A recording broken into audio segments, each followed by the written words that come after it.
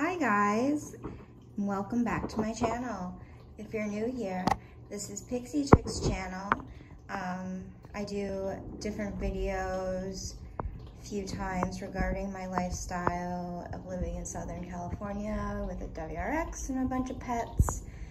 And today I'm doing an update on my saltwater Nano Reef tank that I did on a budget. So others can go ahead and get their own saltwater reef tank if they choose. So I'm gonna start off by saying today is October 21st. This tank has been set up for about a month now. I think I put the water in on the 28th, and yeah, I'm pretty sure it's about cycled. I actually don't test my water. I've had fish my entire life. I've had my first fish tank when I was 8 years old. I started with a freshwater 10-gallon and went through and made all the mistakes that you possibly could with fish. And then eventually I ended up working at a fish store in Connecticut. I specialized in goldfish, and I actually did take care of the saltwater tanks. This is my first saltwater tank that I've had on my own completely. I've lived places that had saltwater tanks. I worked at the fish store and we would take care of those tanks. I would go out and actually go and clean our clients' fish tanks.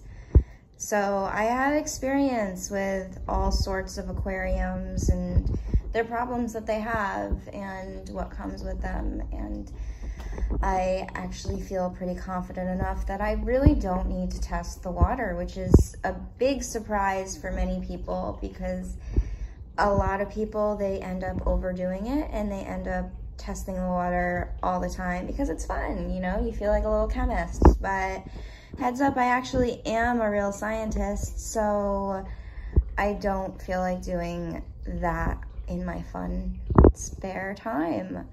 I'm not currently working as any sort of scientist, but that's what I do by professional trade. So let's start off with, I'll explain to you how I got started on this fish tank. So I've been wanting, I have a tank in the other room. It's a little freshwater tank with some shrimp planted, super low maintenance. Got that at the beginning of pandemic.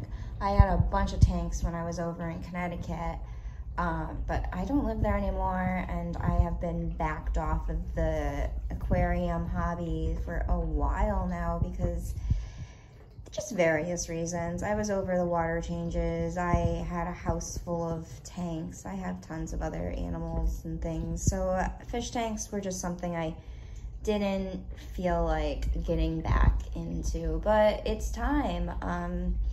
This tank is somewhat dedicated to a friend of mine who also was in fish, and they passed away.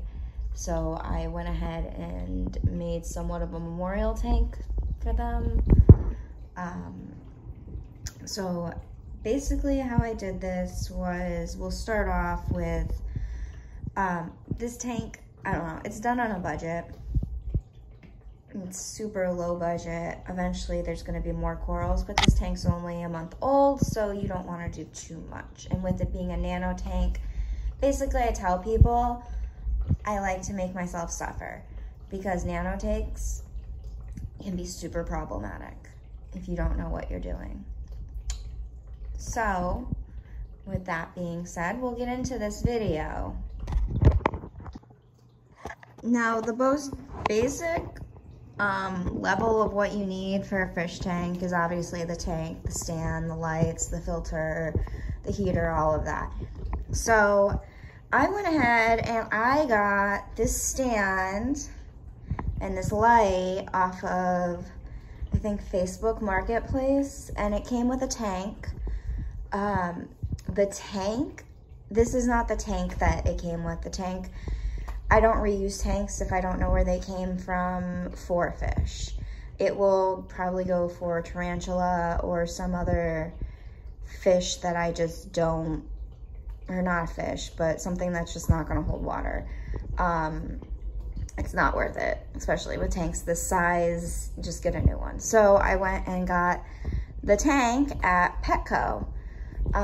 Tank brand new at Petco is about 20 bucks. The $1 per gallon sale they say they have is just a guideline. It's not really called that anymore post this time of the world, plus taxes. So it's about 20 bucks. The stand, the light, and the other tank I spent $15 on. It's a basic stand. It was messed up a little bit with like rusting and stuff, so I went and got a can of black spray paint and spray painted it. I got the most basic can of spray paint, so that was like $3. $15 for the light, $20 for the new tank, $4 for the can of spray paint. So that's, I don't know, whatever that is. Now, then, once I had the tank and the stand, I waited to set this up. It sat in the garage because I knew I was going on a trip, and I came back and wanted to make sure that I would be here for this process. So, came back. The sand is live sand. I got that online, Amazon or Chewy or something. It was live Argonite, pink sand. It was like 25 bucks for a 20-pound bag. Then I put that in. I got the water. And then you can see that right here where I'm getting actually free filtered water from a local aquarium. If you live in San Diego, it is at the Fisheries Keck building. So that's a fun tip. Otherwise, you're going to have to go ahead and make your water or purchase it at a fish store. Now, once you add your sand and your water, it's going to be super cloudy. I also go ahead and I mix up the sand in the water to get all the air bubbles out of the bed. At this time, you want the heater in and the filter running along with the thermometer. I went and I got the Tetra 100 watt heater from Walmart for like $16. The thermometer for it was one of those cheap little $2 thermometers from Walmart as well. The filter I use is the Penguin 150 Marineland. For this size tank, I think that's a good filtration. It will also add enough flow, probably without needing a pump. And the adjustment that I have, I hopefully won't need a protein skimmer, which is kind of pointless at this size of a reef tank as well. The lights, I eventually will upgrade because it didn't come with the remote that it was supposed to, and these are just some basic Phoenix lights that came with the Facebook Marketplace tank. So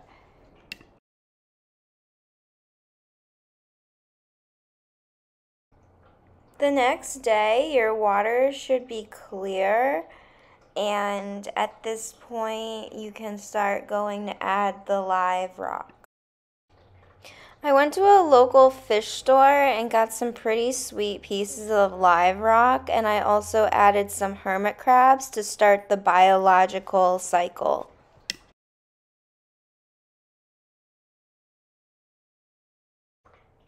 On October 8th, I added my first set of corals.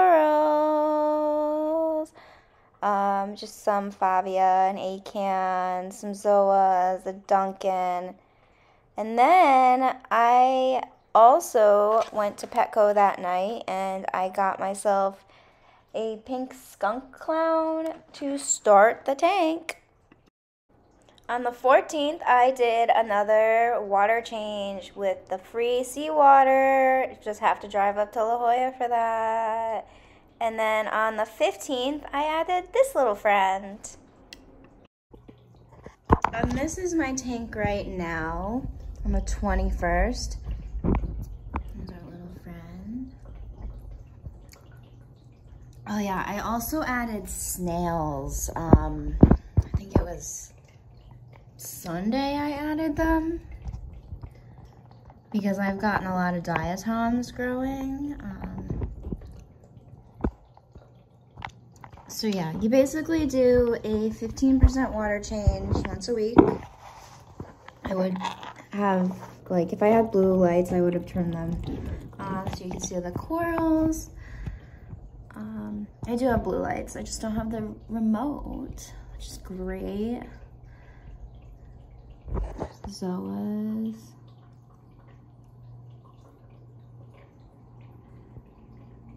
Little clownfish. The clownfish likes this cave area.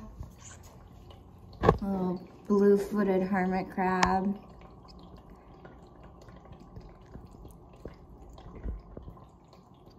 So, it's my tank, guys.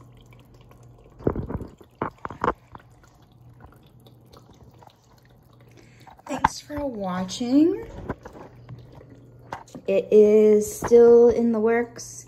There's still more to do, but again, you go really slow when it comes to mini reefs, nano reefs, because it could just explode so quickly. And we don't want that. So thanks for watching. Be sure to like and subscribe for more videos. Max, come here. Come here. Why are you going crazy? Come here.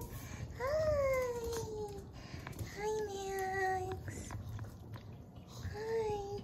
Oh yeah, and be sure if you get a tank, make sure you have RO DI water to top it off. So stay tuned, I'll post more videos later, but thanks for watching. Like, subscribe, and share.